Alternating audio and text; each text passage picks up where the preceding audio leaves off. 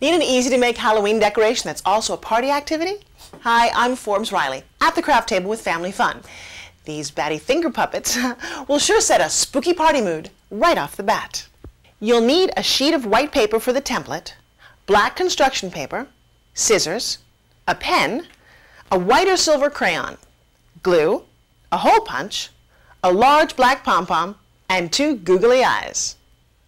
To make a batch, create a template by drawing a large bat on a single sheet of paper, or download a printable bat template from our website. Use it to cut as many bats as you like out of black construction paper. You can use a hole punch for the finger holes.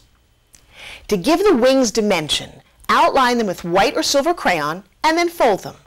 Glue on a large pom-pom body just below the ears and above the finger holes. Once the glue is dry, add the 2 googly eyes. Your kids will love to get their fingers on these simple-to-make puppets.